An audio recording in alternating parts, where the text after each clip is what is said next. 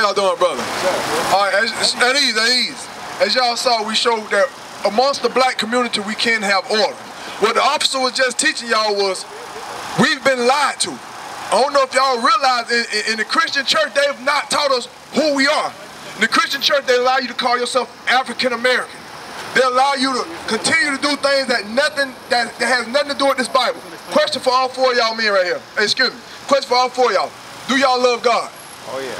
You love God, right? You love God? You love God. Now, watch this. How do you love God? I love him deep from the heart. You love him from your heart? Deep from the heart, from the soul. How do you love God? Do you know what God says about your heart? Give me that, you got it. Let me show you what God says about our heart. What you just quoted was what we are taught in the Christian church. They teach you little quotes that'll get you by, make you think you got a relationship with God. But I'm gonna show you according to this Bible, none of y'all don't even know God. And it's not an insult, it's this, we've never been taught. So watch this, read that. Jeremiah chapter 17 and verse 9. The heart is deceitful above all things. Hold up, no, I didn't just say that. Read that again.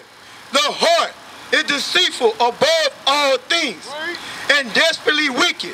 What did the Bible just say about your heart? It's deceitful and desperately wicked. Now, I'm going to ask that question again.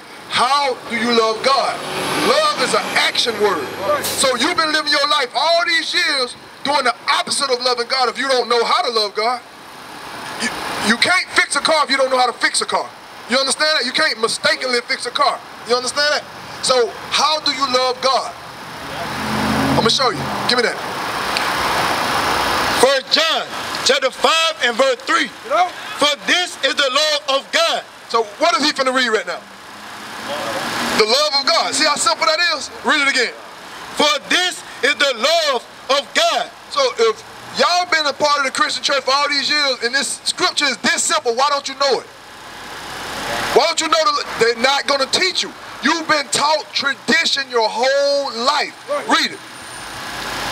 That we keep his commandments, and his commandments are not grievous. Did you ever know that?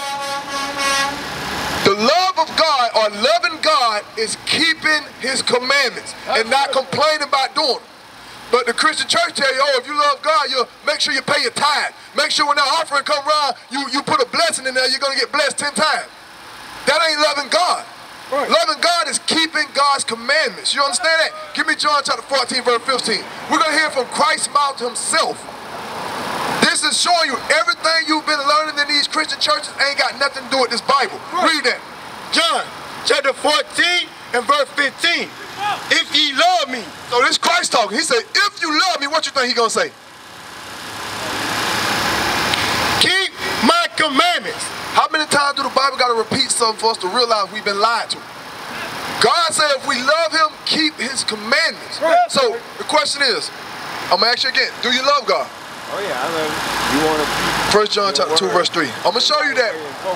So if I give you a commandment that God gave us and you realize you're not following it, would you change? No, I wouldn't. I would let it stay the same. Watch this. He wants you to keep your word and say it the right way and stay focused with it. Watch this. 1 John chapter 2 and verse 3. And hereby we do know that we know him. The Bible is going to tell you how you know that you know God. This is how you know that you know him. Read. If we keep his commandments. See how I keep repeating itself? God is making it for, he's giving you how to love me for dummies. He's telling you, it's simple to love me. Keep my commandments. Read. He that saith, I know him, and keeping not his commandments is a liar. So how could you love him if you don't even know him? It say, whoever say, I know God, and don't keep his commandments is a what? Is a liar. Is the Bible lying to you? So what is that saying about what we thought was loving God? It's a lie. We don't know God. So the question is, do you want to know God? Okay, well, we're going to see if y'all really want to know God. Give me 1 Corinthians 11 and 3. We're going to see if y'all really love God, because loving God is doing his commandments. If you find out you're breaking a commandment, changing and saying, okay, let me change.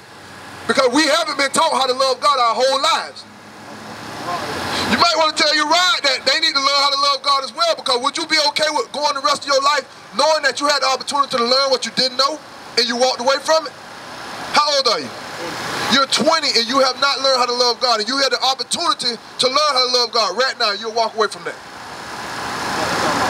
Understood? You might want to tell them to come too, but I understand if you got to go. If you got to go, our information is on the back of that flyer. We have school every Saturday at 3.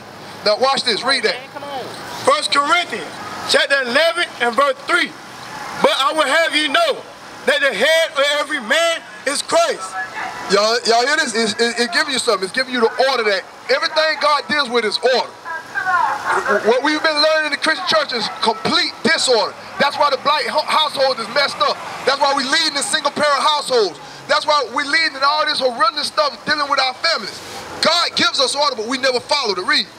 But I will have you know that the head of every man is Christ. So he's giving you the order of the household. The head of every man is Christ, read. And the head of the woman is the man. And the head of the woman is who? So it shouldn't be a woman running the household, should it? Okay, read. And the head of Christ is God. So the order is God, Christ, man, woman. Read. Verse 4. Every man praying or prophesying, having his head covered. So praying, or if you ever praying or you're prophesying, which is reading this Bible, and you have your head covered, read. Dishonoreth his head. Who is our head? Read it again. Verse 3. But I will have you know that the head of every man is Christ. Who is our head? Okay, so it says if you're praying or reading the Bible with your head covered, you dishonored your head. Who are you dishonoring? Are you okay with that? So what should you do? That's repentance. That's how simple repentance is. Finding out you're in sin and changing it. Right. Now, like I said, I know you got to go. If you're really interested in learning more, we have school every Saturday at 3. Did you know that the Saturdays are the Sabbaths of God? That we're supposed to be honoring God on the Saturdays? You thought it was, can I show you? Can they hold up so you can learn? So you can learn that you've been learning the wrong way? Give me that in Exodus. Bring it on. Exodus chapter 20 and verse 8. Remember the Sabbath. You love God? If we read the Bible and it says that if you have your head covered, you dishonor Christ, what should you do? Huh? So what should you do to not dishonor Christ? Yes, it says if your head is covered while the Bible is being read, you're dishonoring Christ. All praises. Now, check this out. Exodus chapter 20 and verse 8. Remember the Sabbath day. Remember which day? The Sabbath day. To keep it holy. To keep it holy means to keep it separate. That's what holy means. The Christian church tell you holy means some other stuff, but holy means separate according to the Bible. Read. 6 days shalt thou labor and do all thy work. But the 7th day. But the what day? But the 7th day. Which day did he just say? The 7th day. On any calendar you look at, what's the 7th day? The 7th day? You got your phone on? Look at your phone right now and tell me what day is the 7th. Bring it on. Let's see. On any calendar you look at, every day, every calendar will tell you what's the first day, it'll tell you what's the 7th day. Right. And we read this scripture and not realize that we're doing the opposite of what this Bible is saying. This is what I'm telling you. Everything you thought you knew is a lie. You've been learning tradition as opposed to what the Word of God says. That's right. You got your calendar?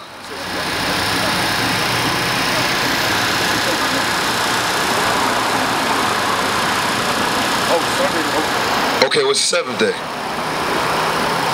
See? Now watch this. 2 quick precepts. Daniel 7:25. You know? All right, what he's bringing out is actually heavy because we don't even realize that we think how they want us to think. Right. When if you actually look at the calendar, it's like, hold on, wait a minute. Sunday's the first day and Saturday's the 7th day. Why would I say that? This is why. I'm going to show you. Watch this. Daniel chapter 7 and verse 25. Come on. And he shall speak great words against the Most High. When it says he, is talking about our enemy.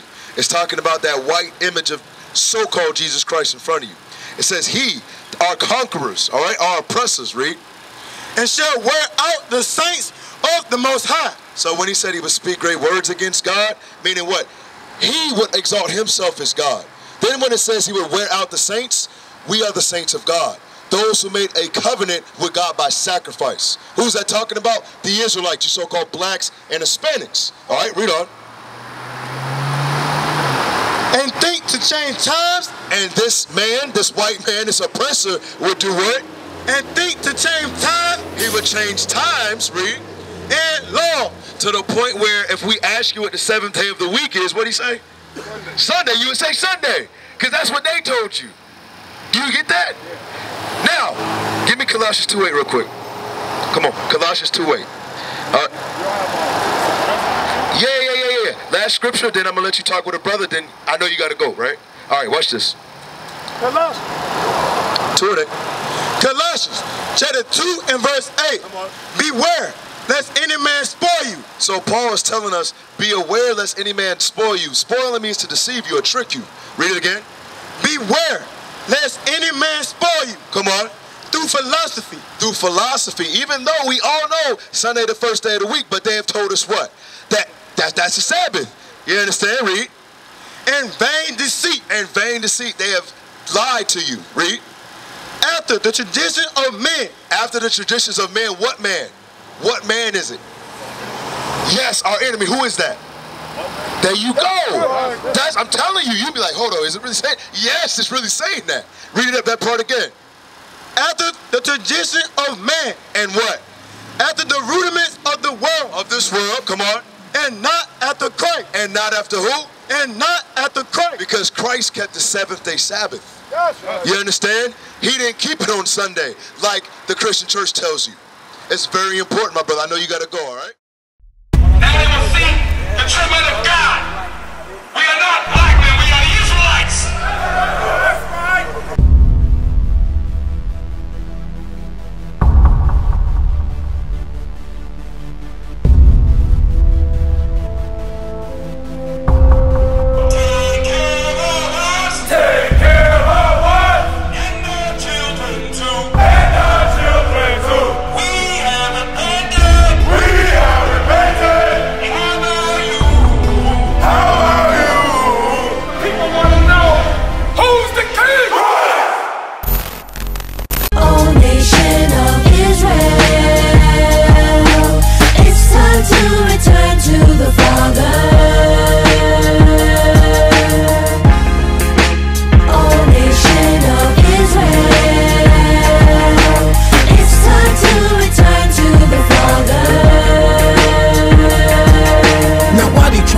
It's so hard to serve God.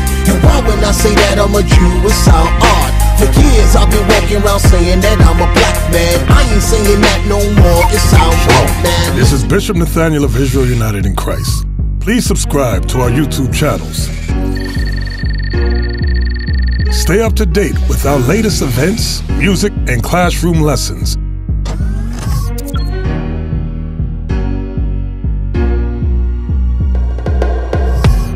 IUIC plans to continue visiting different countries where this gospel has not been preached before.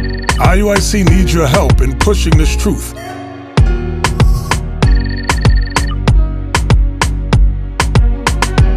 So join us. Subscribe to our Instagram, Facebook, Twitter, and podcasts, and stay up to date with us.